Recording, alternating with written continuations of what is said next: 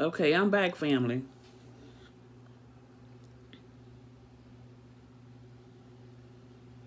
I am continuing with verse 22.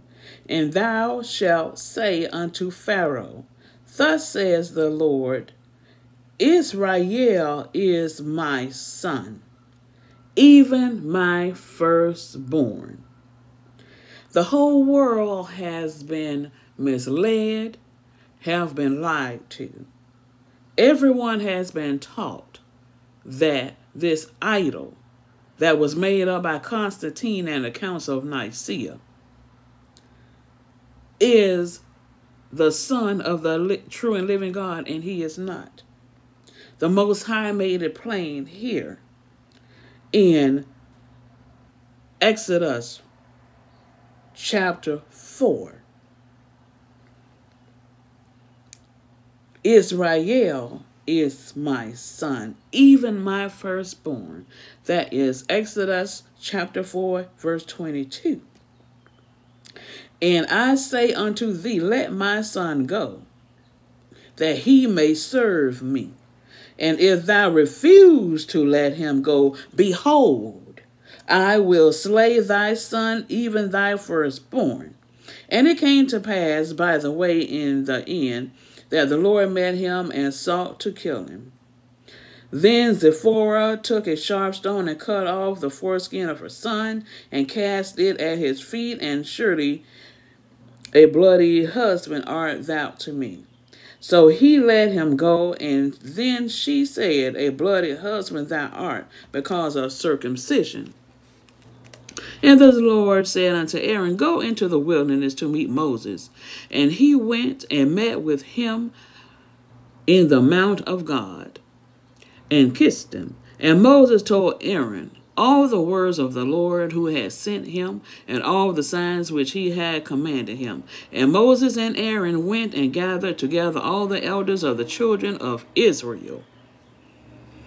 And Aaron spake all the words which the Lord had spoken unto Moses, and did the signs in the sight of the people. And the people believed, and when they heard that the Lord had visited the children of Israel, and that he had looked upon their affliction, then they bowed their heads and worshiped.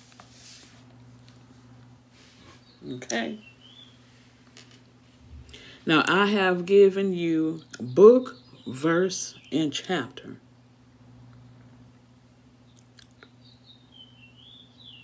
The Most High God is coming. And the Most High God is going to send Elijah. The true Hebrew Israelites, the true Hebrews, 12 tribes of Israel. We are waiting on the Creator of heaven and earth, our Father, the Holy One of Israel, and Elijah.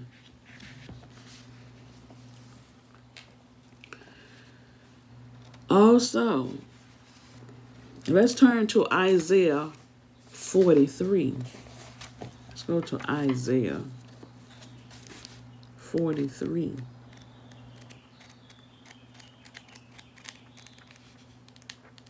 Isaiah is my favorite book because the Most High God is plain and simple. Anyone who can't understand a simple sentence, you're just in trouble. The Most High God made it plain in the book of Isaiah, the whole book of Isaiah, that he himself is our Savior. And besides him, there is no other. The Old Testament comes before the New Testament, people. And what some of you are doing, you're still falling for the trick, and you're being fools. Now, there was a time when our ancestors, wasn't allowed to read. But there is no excuse now. We could open this book and study and seek the Most High God. Okay? So no one is going to have an excuse when the Most High God put those plagues on you. That's what he's doing right now. And some of you have been misled thinking that just because you have color in your skin and because you are a Hebrew, that the Most High is not going to kill you. But he is if you're not worshiping him and only him. You cannot continue to worship idols and think the Lord, the creator of heaven and earth, is going to miss you and not send that death angel to your house. He's going to send it. Yeah, you could go sit in your house all you want, but he's going to send that death angel. The death angel is out. It's out all day and all night. Okay? And you could cover your nose, you could cover your hands, you could sit in that house and be covered up all you want. But if you are not worshiping the true and living Elohim, the creator of heaven and earth, him and him alone,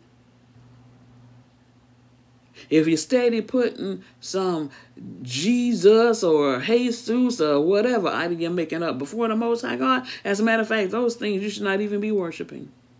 If you're not worshiping no one but the Most High God,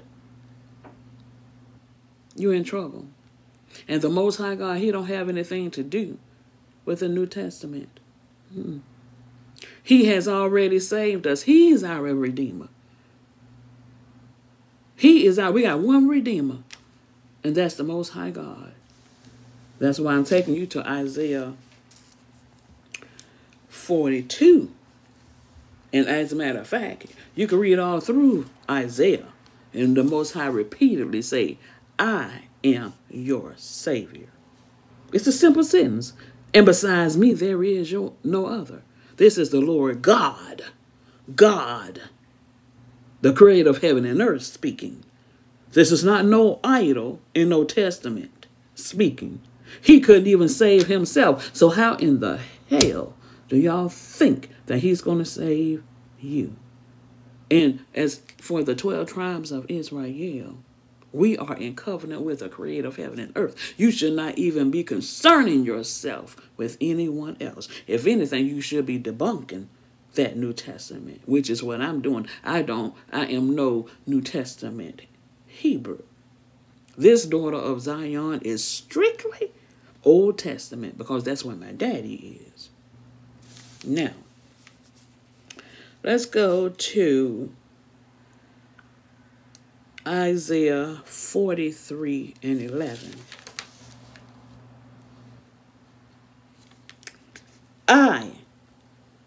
Even I am the Lord, and besides me there is no Savior.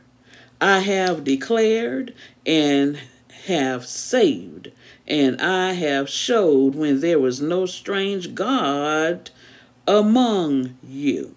See, Jesus and all of those fake Hebrew names y'all making up, those are strange gods that you're making up. Okay? Therefore ye are my witnesses, says the Lord, that I am God.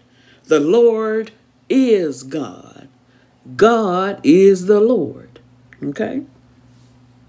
Yea, before the day was, I am He. And there is none that can deliver out of my hand. Can't no Jesus Christ deliver you from the true and living God, the creator of heaven and earth. And those of you that want to make up stuff and try to put something in there, the Most High is going to kill you. That's what he's going to do. I will work in who shall let it. Thus says the Lord, your Redeemer. The Lord God Almighty, the creator of heaven and earth, is Israel's Redeemer. That's verse 14, Isaiah 43. Okay? The Holy One of Israel. That's our Redeemer. For your sake I have sent to Babylon and have brought down all their nobles and thy Chaldeans, whose cry in the ships, I am the Lord Verse 15, I am the Lord, your Holy One, the Creator of Israel, your King. Thus says the Lord, which maketh a way in the sea and a path in the mighty waters, which bringeth forth the chariot and horse, the army and the power. They shall lie down together, they shall not rise, they are extinct, they are quenched as tow. The Most High God, the Creator of heaven and earth, is our Savior. Now,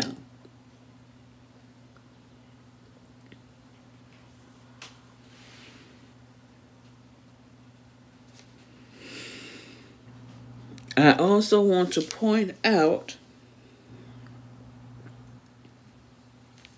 chapter 44, Isaiah 44, 24 through 28. Thus says the Lord thy Redeemer, and he that formed thee from the womb, the Lord thy Redeemer, the Creator of heaven and earth. I am the Lord that maketh all things. This is verse 24. Isaiah 44, 24. I am the Lord that maketh all things, that stretch forth the heavens alone, that spreadeth abroad the earth by myself, that frustrateth the tokens of liars, and maketh diviners mad, that turneth wise men backward, and maketh their knowledge foolish. Okay? That confirmeth the word of his servant, and performeth the counsel of the messengers. That saith to Jerusalem, thou shalt be inhabited, and to the cities of Judah, ye shall be built, and I will raise up the decayed places thereof. Thus says to the deep, be dry, and I will dry up thy rivers.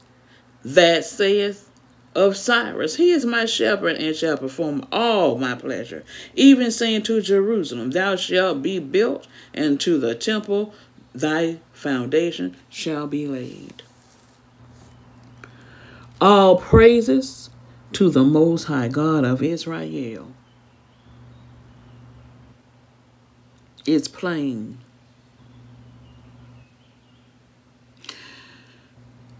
Shalom. Please like, share, and subscribe. You can follow me here on Zion Israel TV. You can follow me on TikTok at Dorinda J. I'm also on Facebook and Twitter. Shalom.